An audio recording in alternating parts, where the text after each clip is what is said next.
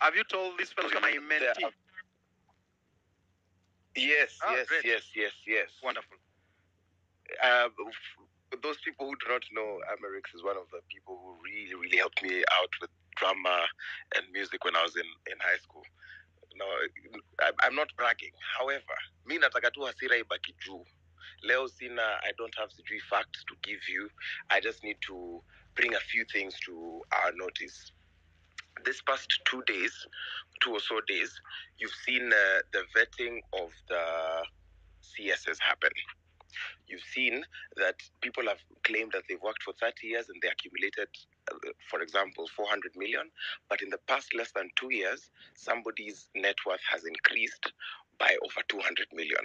I don't know which business that is because remember the shilling was not doing too well. Tax has gone up, cost of living has gone up, but kuna wase bado wamemake na sijaona hiyo business because politicians don't produce anything. All politicians produce is violence and chaos. They don't have industry. Unasikia mtu anakuwa vetted.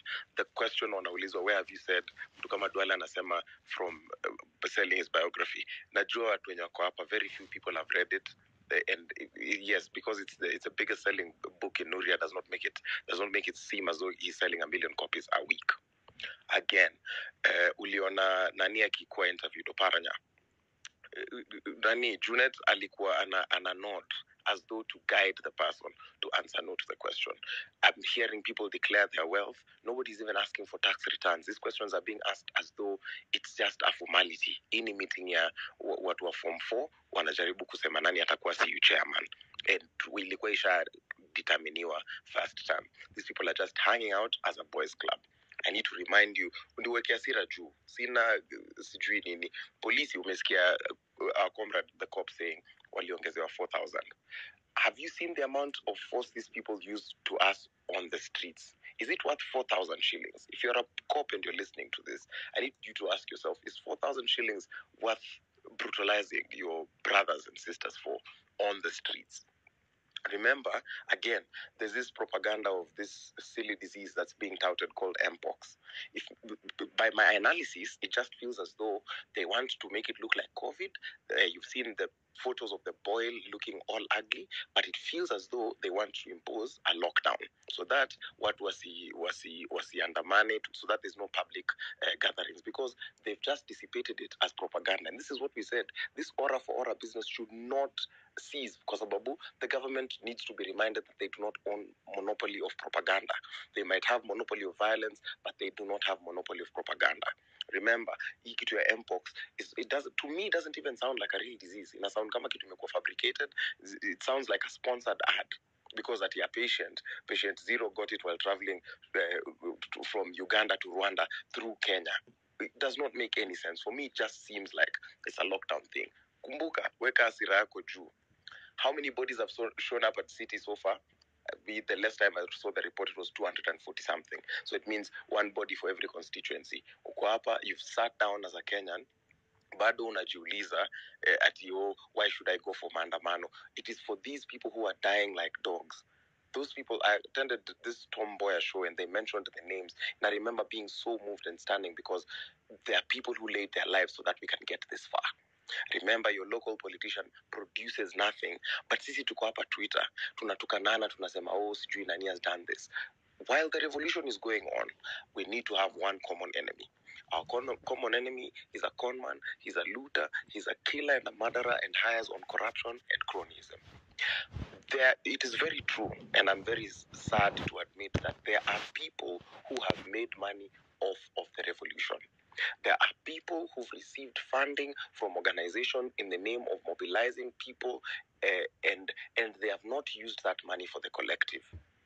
These people, we will not let them lose. That's one thing I need to assure them. And ever since I knew, nilikuwa nafikiria kila mtu anakuja hiki tu kwa na roho safi, but watu tu wako mchezo ya town. Ever since I knew, we said, these people will have to be brought to the book.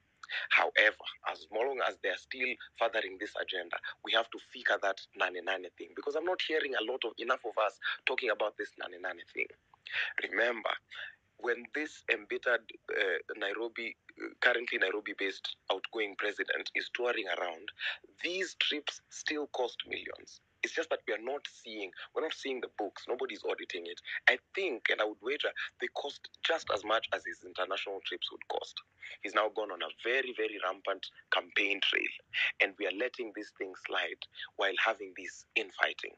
Nane is coming up. You've seen the way people wanateseka. Umesikia vile artists wanadharauliwa huku nje. Umesikia vile watu wanadhulumiwa huku nje. Women are still getting raped in those informal settlements or slums. Men are still being shot like dogs. People in the slums are still going hungry. But watu wamekaa hapa chini in a chamber, in a parliament of baboons, where people sit down, interview each other as a round table chama. It's capture harvest. They go and just pick from public coffers as though they are taking an unsecured loan from a sacco. Na wewe umekaa hapo, hasira yako inapungua. Unakaa chini, you have the guts to think you can question the movement. You think that we will get another moment where we will give this system shock therapy like this. It's never going to happen if we don't follow through with it. It's never. You've seen the effects it has all across Africa. So ukijaribu kuacha hiyo hasira yako ishuke, nitakukumbusha net worth ya our CSs. Unakaa hivi chini, ukumbuke you're a peasant, you're a pauper. That's why you're on this space. If you had anything, you would not be on this space. Even the people who we think have money who are on this space, they have nothing. They're trying to gather more information on how best they can screw you. Na wewe bado unakaa chini, you think you have moral high ground to call out what this movement is. Let's not accept to be sucked into the useless, these baseless infightings. Because as Ayn Rand said in 1957, when you see that in order to produce, you need to obtain permission from men who produce nothing, when you see that money is flowing to those who deal, not in goods but in favors, when you see that men get richer by graft and by pull than by work, and your laws don't protect you against them, but protect them against you, when you see corruption being rewarded and honesty becoming a self-sacrifice, you may know that your society is doomed. Alafu bado kuna watu wanakuuliza, after Ruto, what next? We have figured out that society is doomed and we're trying to reclaim it. And if you think about whatever even this CS vetting process is like someone who's doing a colonoscopy where they're supposed to be examining your internal organs, but they're doing it with a telescope. Nobody is up for accountability anymore. And the more we let these people slide, the more we let them deal and whore our future around, we will not have a country.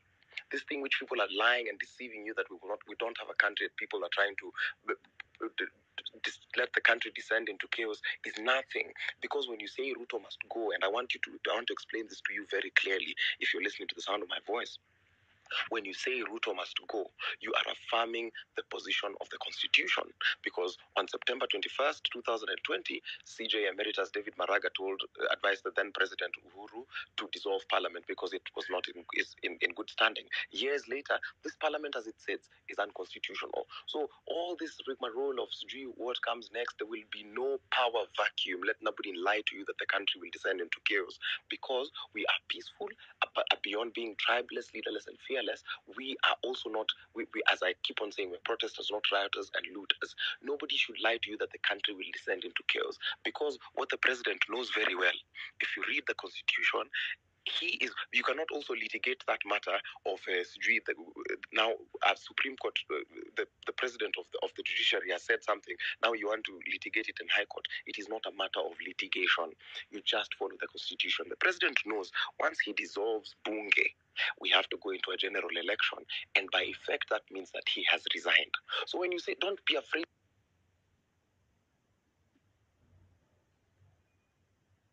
nobody lied to you. Can you hear me? Let yes. nobody. Can you hear me? Yes, I can. Let me just wrap it up. Let nobody lie to you that the people are not for you. God is for us, the people are for us. And I talk as a person, nimeingia ground. Nimefanya kitu online, nimeingia ground, and everybody is ripe for these things. Toka hapo nje Hasira ikiwa juu, ongea na mama mboga wako. And don't talk down on these people. These people are equally as wise. They're equally as wise as we are. So in all our contributions in everything that you're doing, as we soldier up to Nane, ask yourself, Is this country currently working for you? And is this the kind of country you want to live in? Thanks, Amerix. Thank you very much, Kasmuel. Yes, push it beyond online into offline. Okayo.